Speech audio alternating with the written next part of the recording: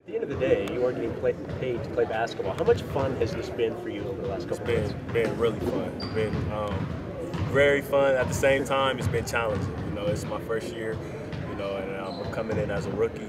There's a lot expected from you. There's a lot that you have to do, not only on the court, but off the court as well, with living situations and things like that. So I've had a ball with it.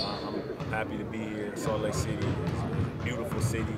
I've actually had the opportunity to go to a lot of restaurants, Lagoon Park, a couple of days ago. So I've been having a good time South Lake. Trey, how much time have you spent with these guys in open gym, and are you starting to develop a chemistry on the field? Absolutely. Like I said, probably about a month. I've been here for about a month now, back and forth from home on weekends.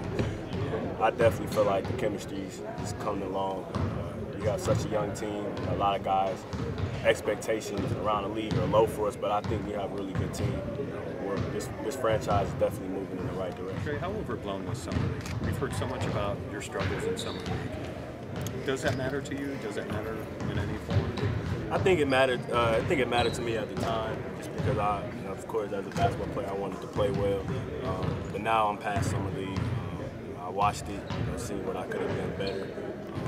And now that I'm looking forward, looking ahead with the season right around the corner, definitely ecstatic, ready for the season to start, ready to have a great season. Young guy, he's going to have a lot of pressure on him. Everybody, expectations are huge for him, and he's talented enough to take care of those expectations. But it takes time in this league, and he's excited. He's put a lot of work in since the summer, since being drafted in the summer league, and after summer league, going to some camps and coming in and working out early.